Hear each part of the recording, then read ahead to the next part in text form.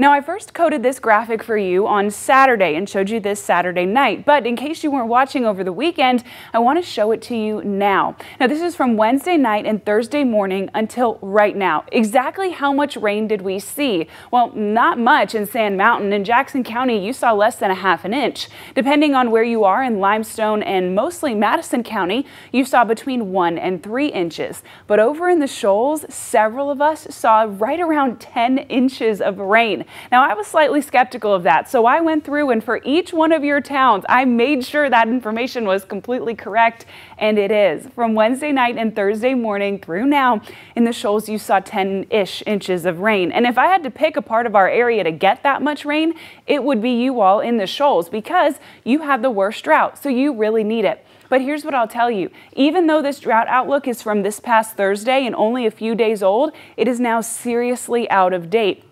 Our drought monitor is only updated every Thursday at 8 a.m. Well, our heavy downpours started this Thursday, so it really isn't factoring in all of those 10 inches of rain that you just got. So don't look at this and think you're still in a severe drought and still well behind the 8 ball. We're going to see leaps and bounds difference and a whole lot better of a change, but we just have to wait until this Thursday at 8 a.m. to see the fruits of what we got the past couple days.